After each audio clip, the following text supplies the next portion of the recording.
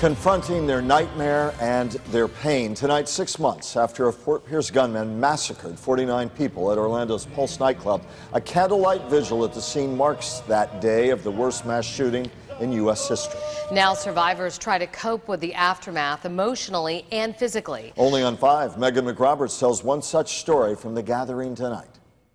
Well, I talked tonight to Marissa Delgado, an Orlando area woman who says she was shot a dozen times. Tonight, coming back here for the first time to the place where she saw her close friends die. A painful but necessary step in her long road to recovery. I still feel like it was yesterday. 6 months since the most horrific day of her life. It's not getting any better. 29-year-old Marissa Delgado back to the Pulse Nightclub with other survivors and victims' families tonight. I feel like I could just still hear them yelling, still I could smell everything. Delgado was out with her friends that night of June 12th. Just after 2 in the morning, she heard the gunfire. Can't get rid of them yelling for their life, begging or pleading. Delgado recalls people grabbing her, trying to use her as a human shield. Yes. It had already hit me 6 times. A friend pulled her into the men's restroom.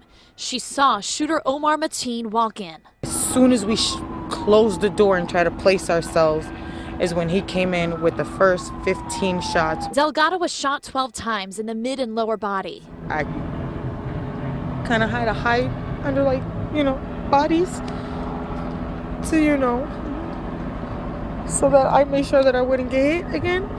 Then enduring 4 more hours of horror and hiding while critically injured. 1 bullet is still lodged in her body. It took months to get through the denial, the anger, the daily anxiety and fear, keeping Delgado from going back to her work as a gas station clerk. I can't go into public sometimes. I'm just always trying to look for exits. The hardest part, she says, is a feeling of guilt. Because I got shot 12 times and there's people that just got shot once and didn't get to make it. And especially my best friend, who I came in with, who we were supposed to leave together. Delgado says her partner, her close friends and family are her lifeline, helping her find her purpose in her survival. I feel like a part of me that day died. I still try to figure out who I am. Delgado only stayed at the memorial service briefly tonight. She says the anxiety set in quickly, but she is grateful for all of the support that she'll likely need for a lifetime. Reporting in Orlando, I'm Megan McRoberts, WPTV News Channel 5.